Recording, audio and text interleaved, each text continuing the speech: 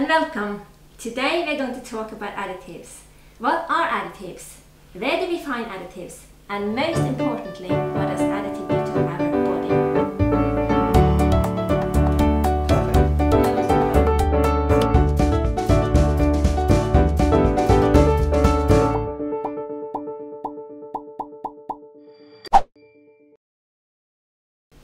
So what are additives?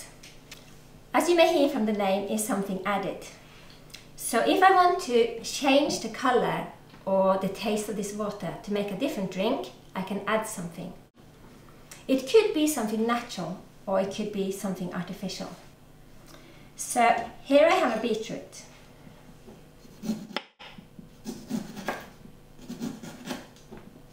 This beetroot is really healthy. It contains loads of antioxidants and minerals. Very good for the body. And I can use it for changing colors as well. It turns really nice and red. So in the old days, before they had artificial colorings, they would use natural things. But that wouldn't taste very nice, so let's add something else to make the taste of it.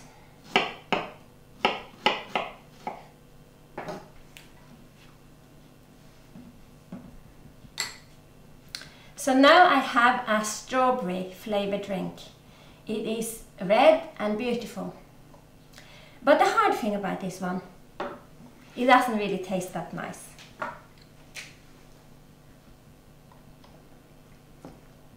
Doesn't taste very much at all, just like water with a slight taste. And the other thing about it is, these strawberries, if I leave them there for a few months, it will all be rotten away. Maybe it's an easier way to make my strawberry flavored drink. I have some chemicals here, some artificial things I can use. Just a tiny few drops. And it'll be nice and coloured.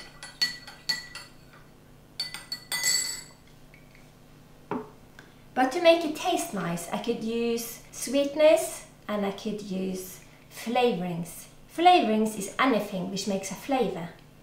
So let me use this sweetener here. And the good thing about this one, it's sugar-free.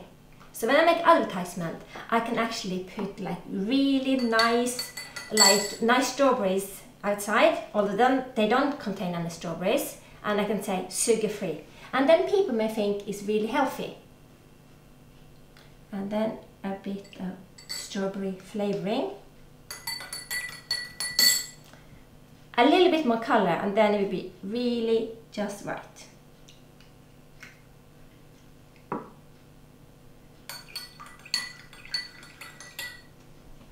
Starting to look better now, isn't it? Look at this one. Beautiful. Strawberry flavored drink. And not all the hassle of growing and picking and storing. It's just all that ready to be put in. Go. So where do we find additives? Additives could be found in most food. It could be found in things you don't think is so healthy, like your sweets and junk food. It could be found in things you think is really good for you. It could be in your normal sandwich, your baked goods, your sandwich spreads, your ham or your salad cream. And it could also be found in things you think is really good for you. It could be, for example, in a dairy-free milk. It can also be found in things you don't think about, but it's still going into your body. For example, your hand cream, your sun cream, your perfume, or even your toothpaste. Why does this toothpaste needs to be blue? Many people think they're eating really healthily, but they may still consume 10 to 20 additives a day. Let's take a closer look at 2 children's lunchboxes and see what we can find.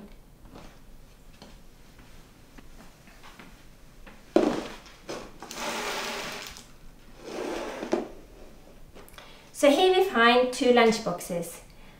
They look quite similar. They both have water. They have a yogurt, an apple, and a sandwich. With your first look you may think this is exactly the same, but the content is a little bit different. It's like, for example, gold and gold painted, the quality of it differs.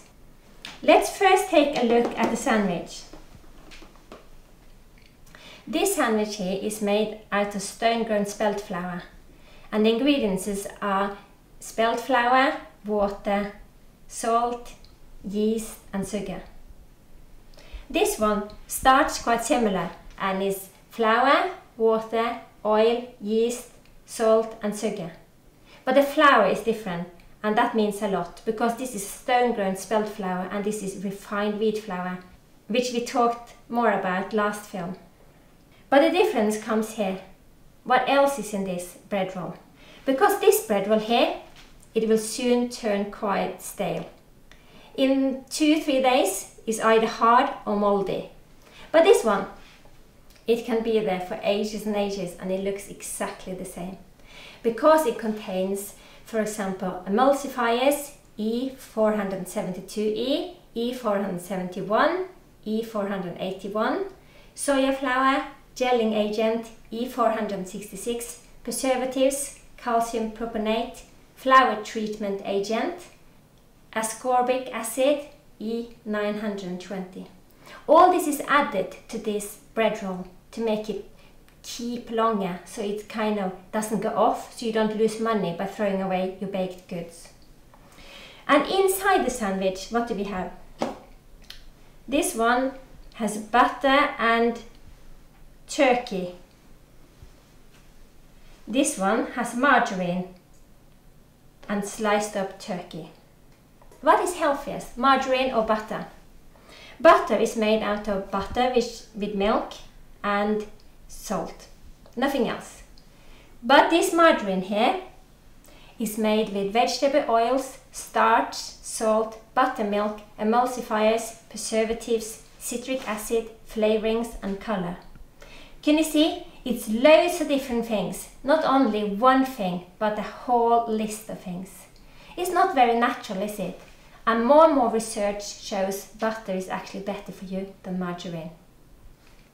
What about the ham? If you look at this one, this is sliced up turkey.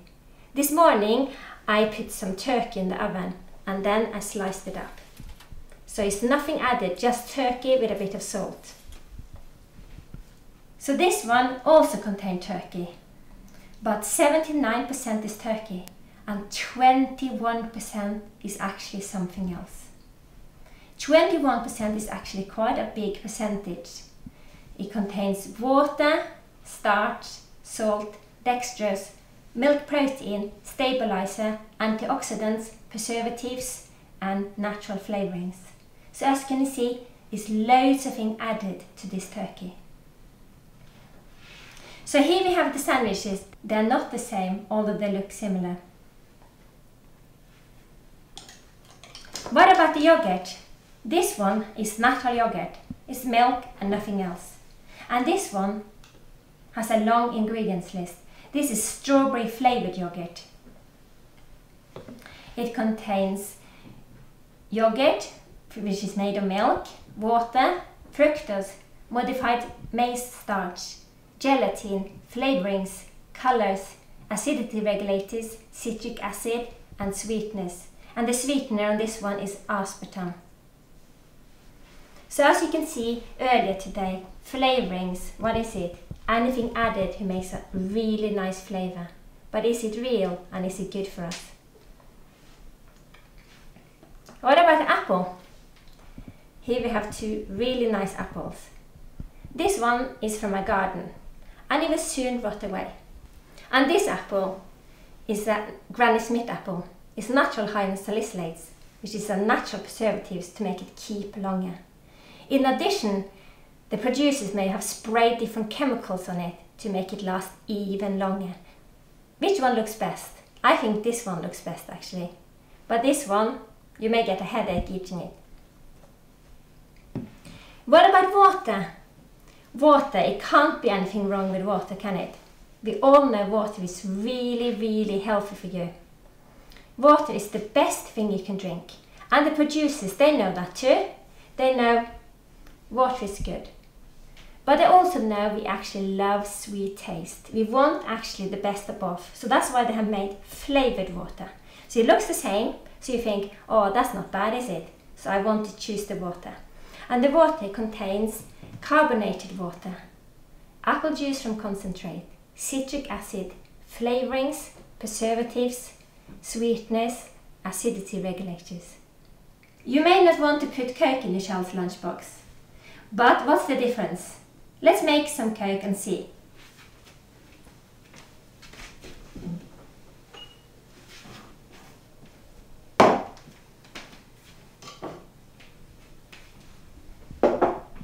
So first I need some carbonated water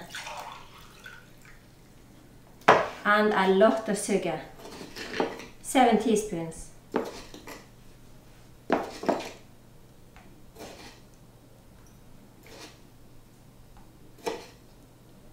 This is a lot of sugar, and what does all the sugar do to your body?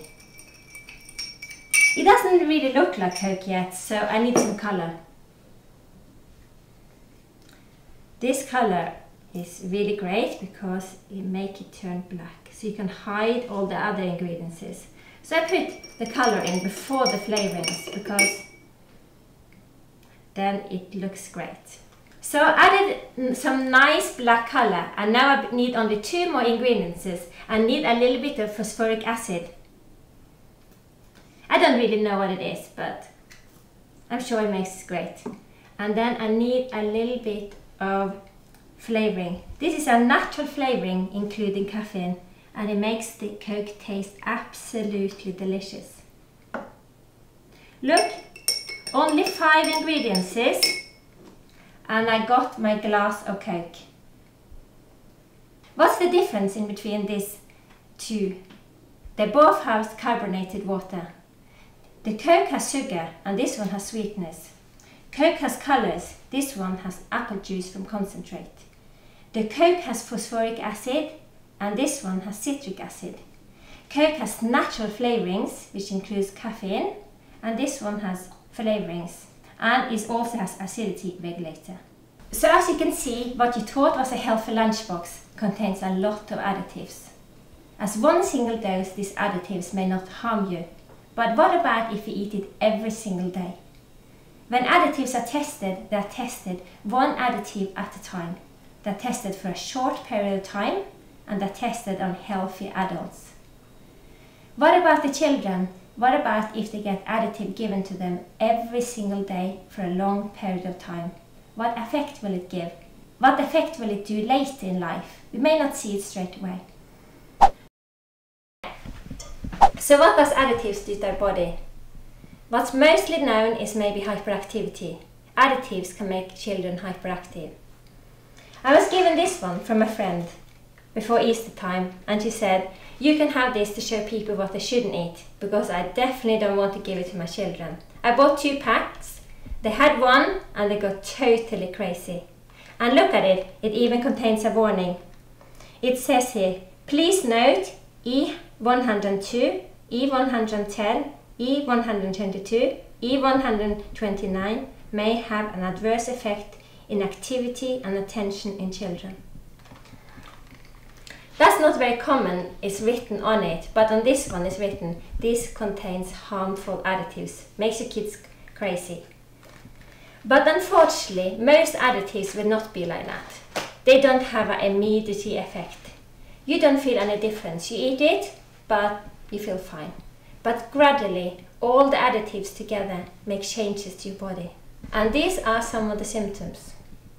It could be difficulties concentrating, behavior issues, ADHD, lack of common sense, to be really stubborn, difficulties with social interaction, can't sit still, restless.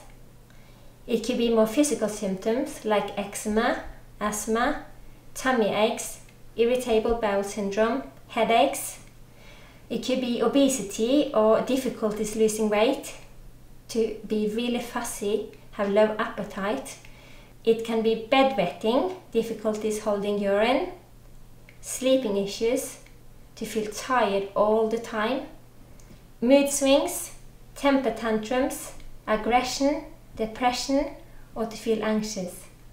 But what's not on the list? What does additives do to our inner system? Inside your body you have trillions of microbes helping you to digest your food.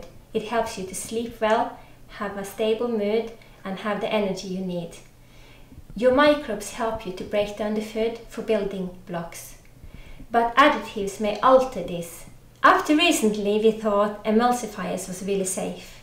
But a recent study done on mice shown that after consuming emulsifiers for 3 months, it changes the gut flora of the mice. And if that's happening to the humans, it's very, very serious. So what should we do now? I will say eat as much natural food as possible, because we don't know the effect of additives. Even if they're made of natural ingredients, they may have a harmful effect in the long run. Sugar is a natural ingredient, but you shouldn't have too much of it. And thank you for watching, and I hope to see you again at my next course.